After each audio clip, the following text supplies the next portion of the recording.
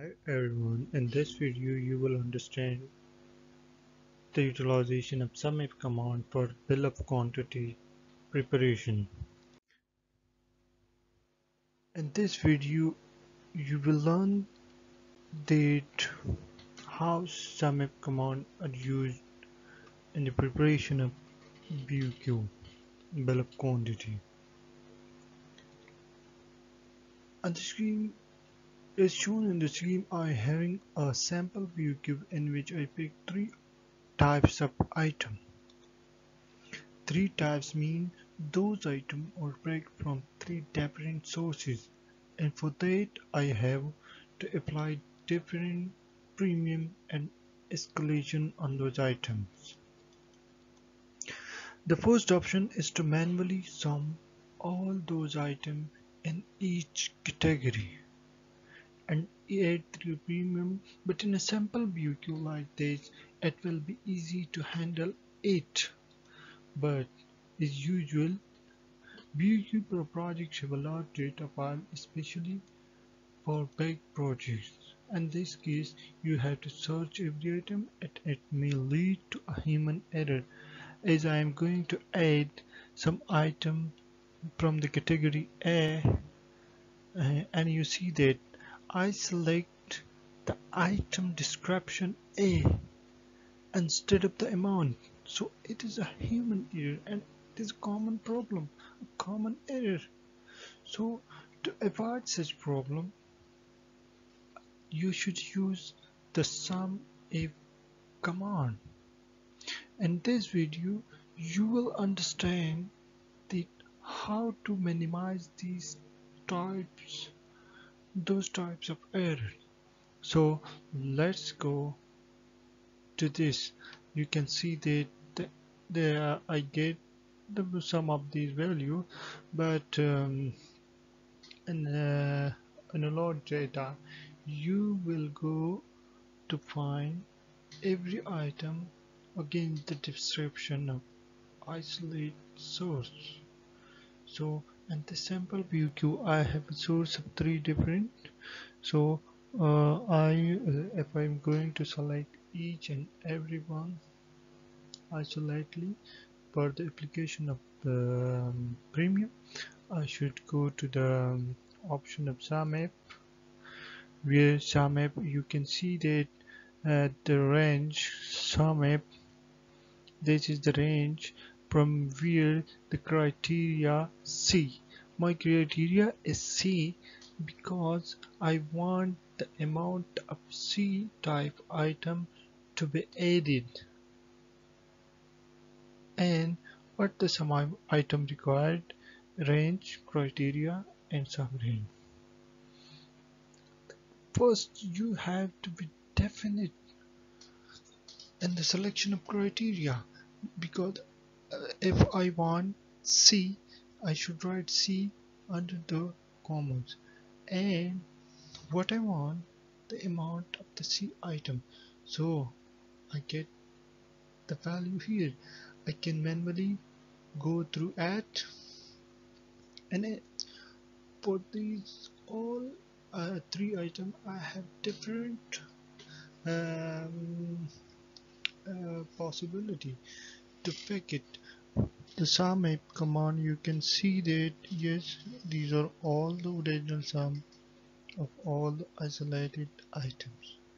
So I can check it through manual calculation that this calculation is correct or not. I select all the columns. It include A, B, C.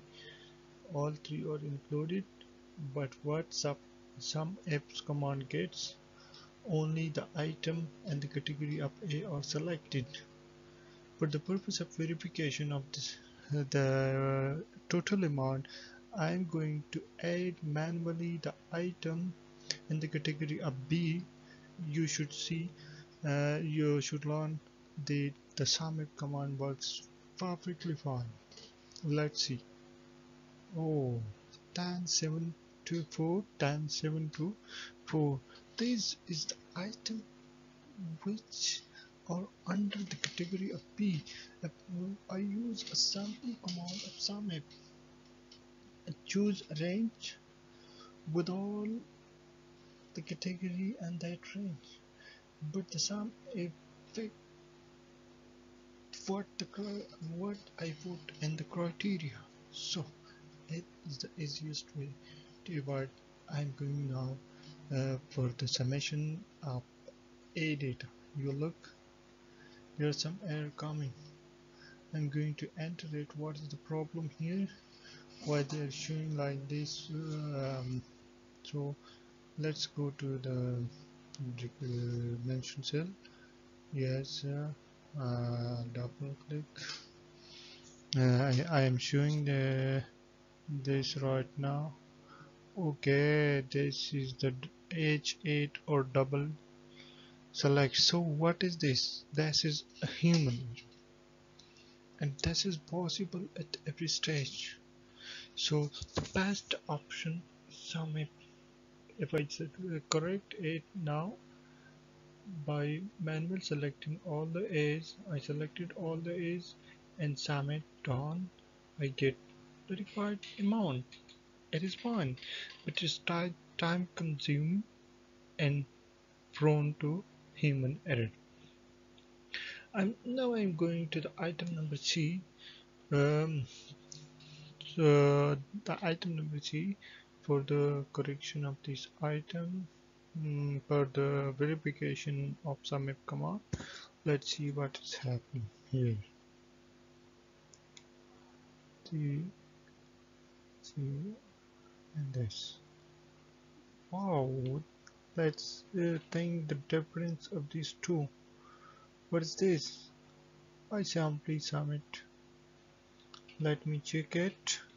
What is happening here? What is happening here? I'm checking it. Sum up I20 H20. No, it's okay. I'm going through it. What is happening here? Nothing has changed from changing the range to overall column. It may be something. Oh, I hide one row there, which was not required in the view queue.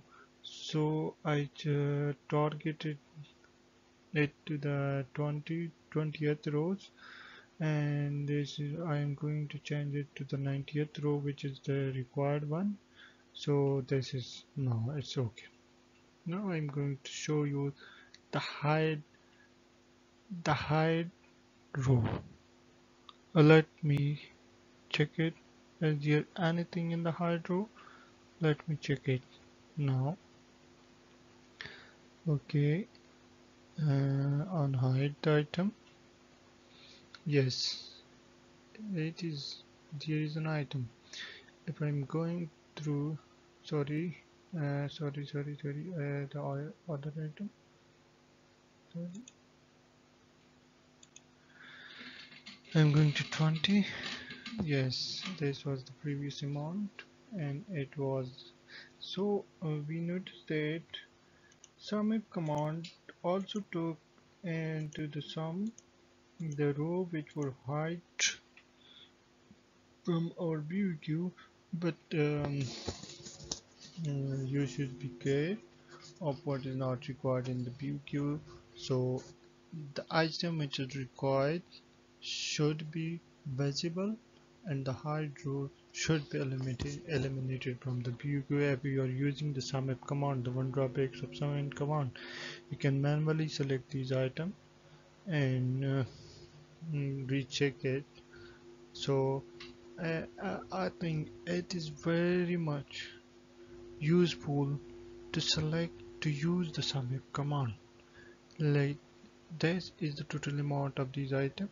I apply a premium on the item A, on the item B, on the item C. Different premium are applied in this, and in this case, everything is happening. Thank you.